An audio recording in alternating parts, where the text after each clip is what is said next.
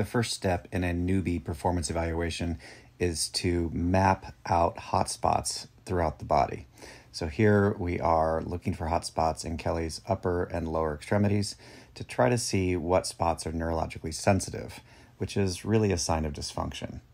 Next, we will go ahead and place pads over those hotspots and encourage some movements. Here we are loosening up her lower body because we're going to be focusing on deadlifts today. So we're going to go through some hip circles, followed by cat and cow, some quad rock backs to prime the hinge.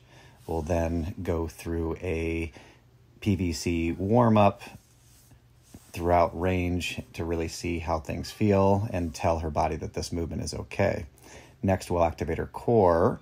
So we've moved the pads onto her core and her posterior chain, and we are working on some hinge motions, but also with a little bit of a transverse plane bias.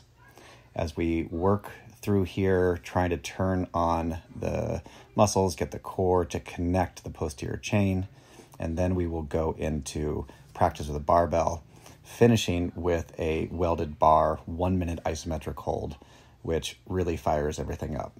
And here we have a performance session.